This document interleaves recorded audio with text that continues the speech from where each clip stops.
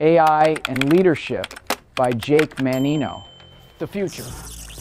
This is where it gets really exciting, gets super scary. We either embrace technology or it just plows us over. Technology is going to really have an impact on humans, society, and how we communicate. Mika.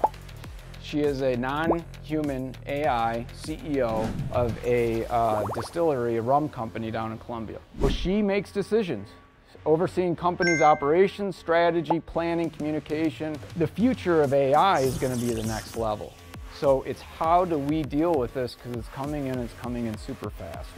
And what we have today is we have things called co-pilots. And co-pilots are your assistants.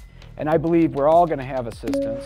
Probably live with us in our homes, others will be on our devices. And we're doing it in coaching too. So the coaches now would have a co-pilot to where I can talk to a co-pilot about these frameworks, or certain clients that I'm working with that they're struggling or have problems to be creative and innovation and to come up with ideas and give me references and help me unravel and solve problems. Leaders have to make decisions. Right, 85% of companies that use AI for data-driven decisions are making reports of significant improvements. 64% of businesses expect AI to increase productivity, which includes improvements on communication.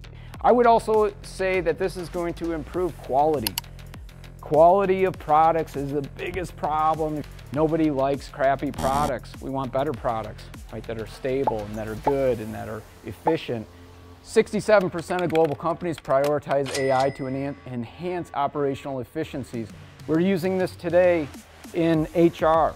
Before HR, we would have to go through a lot of different resumes. We'd have to open up racks and we'd interview people and we do all this stuff. Now we have AI that can come in and churn through this very quickly. 54% of executives report increased productivity from AI solutions. There's a lot of areas that AI can help.